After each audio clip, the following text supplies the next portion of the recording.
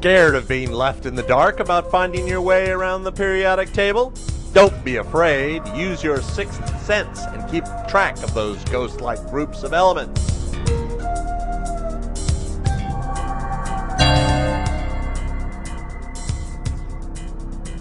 Don't be caught dead with a chemist under your dining room table.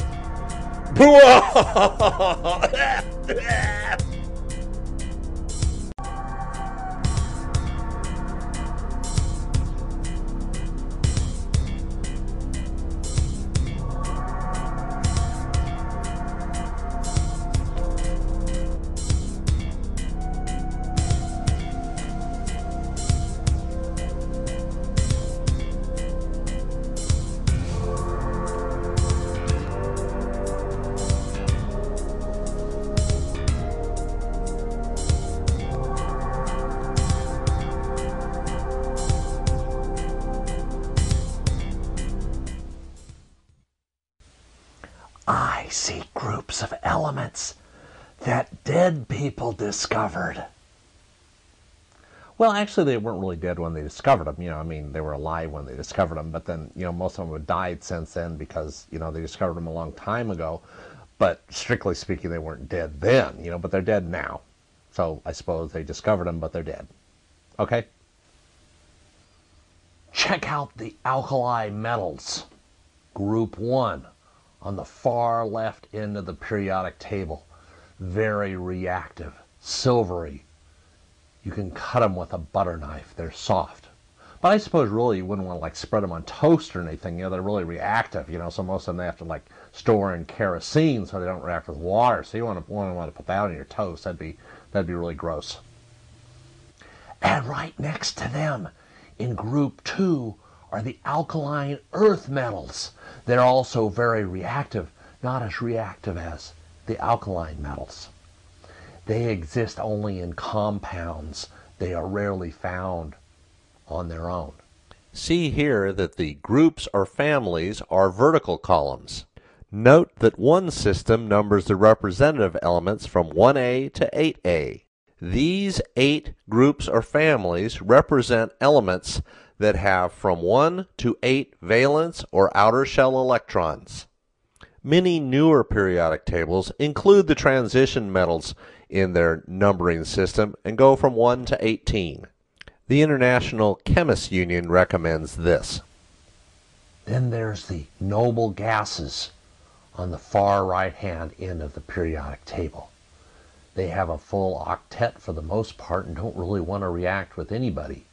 So they kind of have the noses up in the air, don't want to, hang out with anybody else, but they're noble, for sure. And they're noble gases. They used to call them inert gases, but some chemists with really too much time on their hands got them to react with some other stuff under extreme conditions, but for the most part they don't react with anything else. Then right next to the noble gases in group 17 are the halogens. One of them would be chlorine and bromine and so on like that. Then there's the transition metals. They're all right in the middle of the periodic table, in the skinny part in the middle. They're mostly metals. That's why they call them transition metals. So typically they conduct electricity pretty well, and a lot of them are silvery colored, but then there's copper and metals like that. Then some kind of weird ones are the lanthanides and the actinides down on that little island down at the bottom of the periodic table. Actually, that whole group is the F block that they're in, right, are stuck between group 3 and group 4, but that would make the periodic table really, really, really wide, so they usually don't do that. They stick them down by themselves. You can see where they belong is right beside their namesake elements, lanthanum and actinium. The actinides are all radioactive, so they're pretty hot stuff, and most of them are quote-unquote man-made elements. So it's not something you could go down to the element store and pick up just on a lark. Not a sparrow or a blackbird or anything either, but you certainly wouldn't pick them up on a lark. The horizontal rows on the periodic table are called periods. The transactinide elements are the newest elements discovered beyond the actinides. Here we show generally the nonmetals in the upper right-hand corner, the semi-metals or metalloids separating the nonmetals from the metals, which are basically everything else on the periodic table. So that's the special groups of elements that these dead people discovered. But we've already been over that already, so that's them. Keep them in mind. Know where they're at, okay? It's cool. See ya. Bye.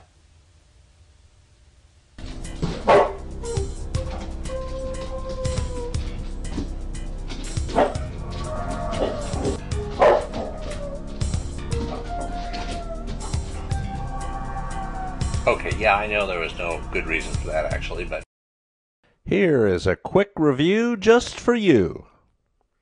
Alkali metals, group 1 on the far left. Alkaline earth metals, just to the right of them, group 2. Noble gases, all the way to the right, group 18 or group 8A. Halogens, right to the left of them.